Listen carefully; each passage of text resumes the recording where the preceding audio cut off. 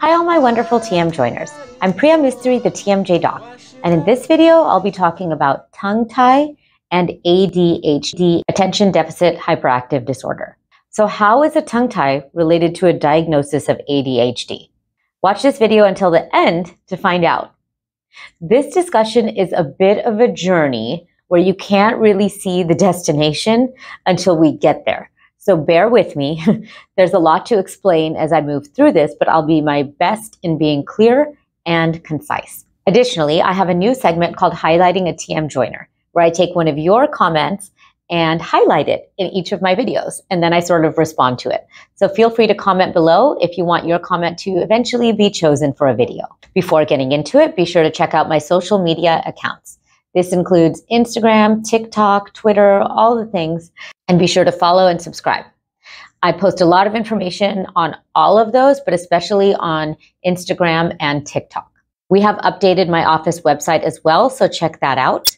Also, I have facial rollers now that can help really ease up the tight knots and tight bands of tissue in the masseter muscles and in the temporalis muscles. I've linked these above and below, and stay tuned. Keep an eye out as I'm excited to be developing more products for our TMJ community. For those of you who don't know me, I'm a general dentist with a practice in beautiful Vancouver, Washington. At my practice, we are dedicated to taking care of those with TMJ disorders. So let's get right into it. Let's start by defining a tongue tie. What is a tongue tie? Well, underneath our tongues is a band of tissue called the frenum or the frenulum. All of us have this band of tissue, but that does not mean that all of us automatically have a tongue tie.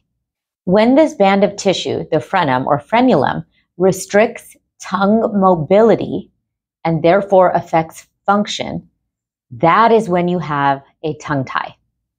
Many believe that you have to have an obvious speech impediment to have a tongue tie, and that's just not the case. Tongue ties can be a lot less obvious and a lot more common than you think. Additionally, there is a gene linked to tongue ties. This gene is autosomal dominant. It's a dominant, not a recessive gene, which means it can easily be passed from generation to generation. Tongue ties are classified into 4 categories. Classes 1 and 2 are the ones that are easy to see and easy to identify. That is because the tie can be visualized very close to, if not at, the tip of the tongue. Classes 1 and 2 have the frenum at the tip of the tongue or 2 to 4 millimeters behind the tip of the tongue. Classes 3 and 4 for tongue ties are a little bit more tricky. They're harder to see and therefore can be a little more difficult to diagnose. Diagnosing these tongue ties requires not only seeing, but feeling the restriction. Checking the jaw range of motion, checking the tongue range of motion. There's certain measurements that can be taken to diagnose these tongue ties. Classes 1 and 2 are anterior or forward tongue ties. Classes 3 and 4 are posterior or backward tongue ties, further back. If you're someone who knows a bit about tongue ties, you may know that there's a raging debate about whether posterior tongue ties even exist. Some people think it does, some people think it does not. I'm not even going to entertain that. I know them to exist from my practical experience as well as my personal experience. So we're just going to move on right past that. All tongue ties have the potential to negatively affect nursing, chewing, speaking, swallowing, breathing, and correct tongue posture. In this video, we'll be focusing on breathing and correct tongue posture, and how if a tongue tie affects those 2 things, it can then lead to a potential misdiagnosis of ADHD. Let's start by defining correct tongue posture. What is that anyway? Correct tongue posture is when the entire tongue, the tip, the middle, and the back, is up against the roof of the mouth with a light suction. Do you have correct tongue posture? Check right now. If you're watching this video, your lips should be sealed. So if you're talking, stop talking. If you're watching this video, your lips should be sealed and your tongue should be up against the roof of your mouth with the light suction. Is yours there? Is it sort of floating around in the middle of your mouth? Is it down low on the floor of your mouth? Check where your tongue is when you're at rest, when you're not chewing when you're not speaking, comment below. I'd love to know where you find your tongue. When the tongue is in the correct position all the time, the upper arch up here, the roof of the mouth or the palate, it will grow and develop wide, flat, and forward. That is ideal development for the upper arch. With this type of development, there's usually no teeth crowding or crowded teeth because the upper arch or the palate develops in such a way that it can accommodate all the teeth. So to clarify, when the tongue is in the correct position with a light suction up against the roof of the mouth like this, it's exerting pressure over time onto the roof of the mouth to help it develop into that wide, flat, and forward growth pattern. When the upper arch develops wide, flat, and forward, the lower arch kind of naturally follows. When both of these arches then grow wide, flat, and forward, the nasopharyngeal airway, which is an air space, kind of like a tunnel behind our noses and our mouths, also grows wide, forward to its full genetic potential, having a nice wide airway for when we're breathing standing up or lying down. Now let's consider when the tongue is not in the correct position. So instead of being up against the roof of the mouth with a light suction, the tongue is just always sitting down low in the mouth, on the floor of the mouth. When the tongue is sitting low on the floor of the mouth, there is no pressure being exerted onto the roof of the mouth. So there's nothing to guide its growth wide, flat, and forward. So instead, the palate, the roof of the mouth, becomes narrow and arched. And when it becomes narrow and arched like that, it cannot accommodate all the permanent teeth. So the teeth come in crowded. There's not enough room for them on that upper arch. In this scenario, because the upper arch did not grow wide, flat, and forward, neither did the lower arch. The lower arch typically follows what the upper arch does. Because of this type of development, the nasopharyngeal airway, that airway behind our nose and our mouths, also does not grow to its full genetic potential. Instead, the space that it has is impinged upon by these bones and this bone not being forward enough. Everything is kind of stuck back, and that airway is then made smaller. A smaller nasopharyngeal airway means a higher risk for having obstructive sleep apnea.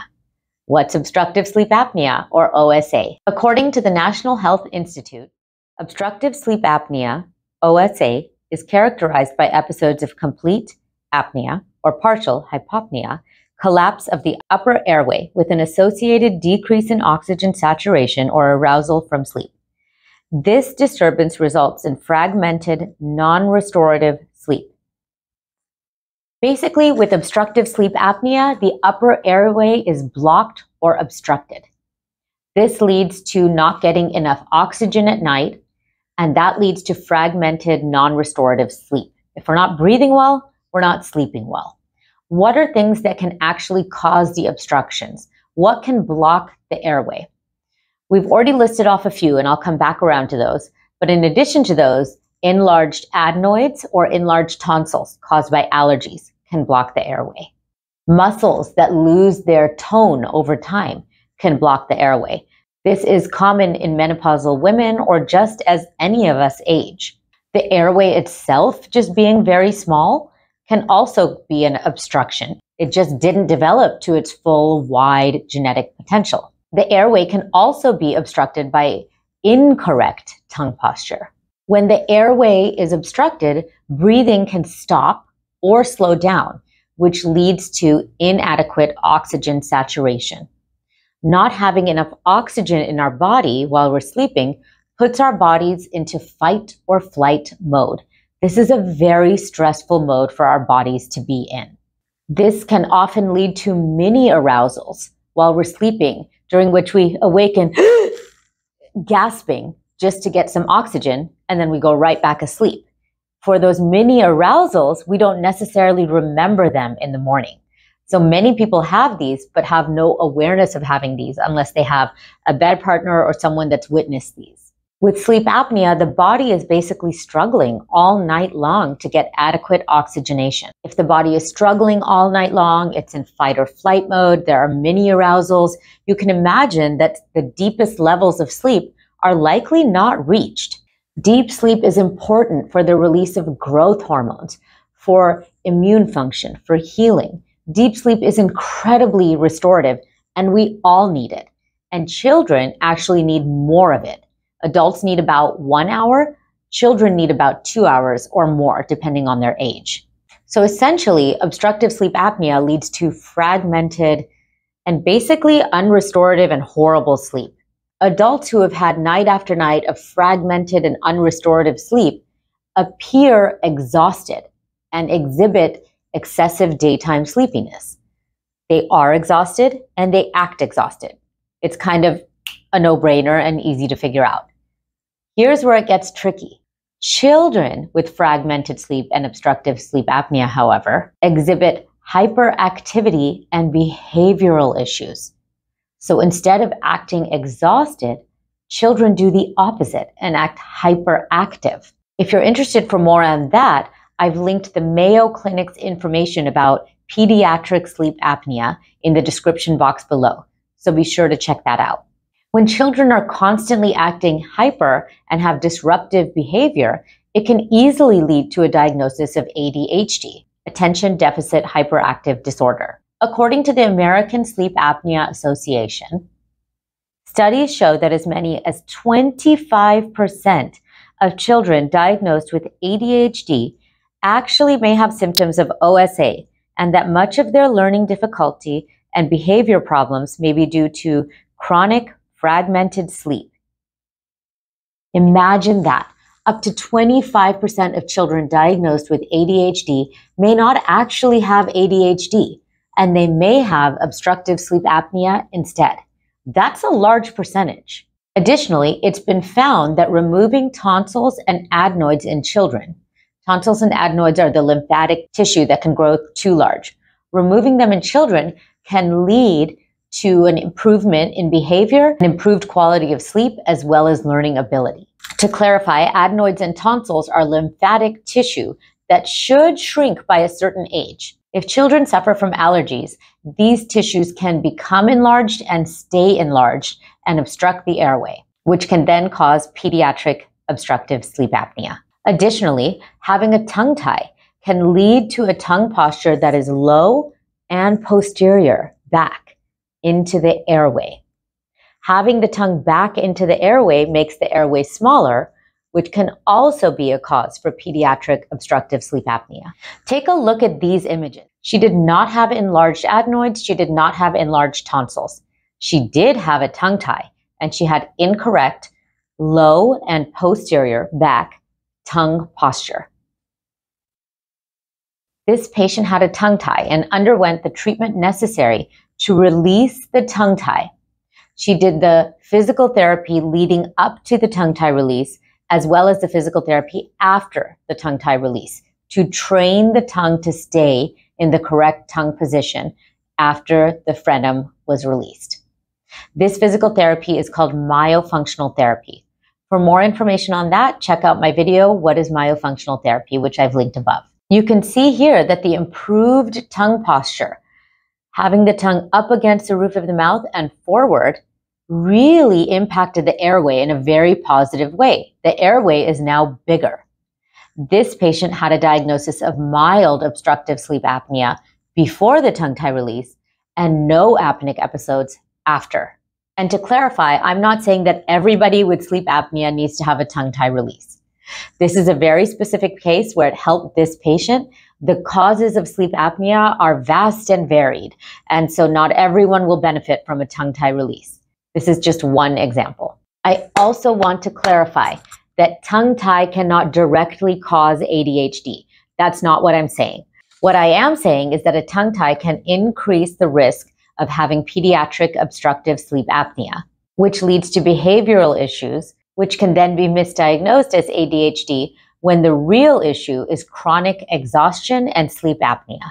Take a look at these flowcharts. A tongue tie can lead to low and posterior or back tongue posture, which can lead to a smaller airway, which can lead to pediatric obstructive sleep apnea, which can lead to behavioral issues, which can then lead to an incorrect diagnosis of ADHD. Let's look at the next one. A tongue tie can lead to underdeveloped jaw bones, which can then lead to a smaller airway, which can lead to pediatric obstructive sleep apnea, which can lead to behavioral issues, which can lead to an incorrect diagnosis of ADHD. So that really sums it up. I hope you found this video informative. Now let's move on to my new segment called Highlighting a TM Joiner. In this video, I'll be highlighting a comment from @tan17391. Can you have first signs of TMJD months before being diagnosed? I had dizziness, followed by shoulder pain, stiff neck, sound sensitivity, before developing jaw numbness, and finally got a diagnosis of TMJD. The answer is yes. Sometimes TMD can start slowly and sort of creep up on us, and it can have these symptoms that seem sort of out there or unrelated to the jaw. There are some people who have sharp shooting ear pain that'll come and go, and that's their only symptom. So obviously they go to the ear, nose, and throat doctor first to get their ear checked when it's actually originating from the jaw or jaw dysfunction. Other people have dizziness, only dizziness, and that can also be related. So yes, TMD can creep up. It can be these symptoms that seem unrelated, and for that reason, it's often called the great imposter disease. So I hope that answers your question. So that's really it, my friends. Again, I'm Dr. Priya Mistry, and I hope you found this video informative. If so, please feel free to like, subscribe, and share with your family and friends. If you're looking for pain relief from the comfort of your own home, please feel free to download my free PDF guide called 3 Steps to TMJD Pain Relief. You can find this on my office website if you go to the home page and scroll all the way down. Please feel free to leave a question or a comment below. I'd love to hear from you. And remember, my friends, you can never have TMI about TMJ. Thank you. Why should I feel the way I do? It's only love and that is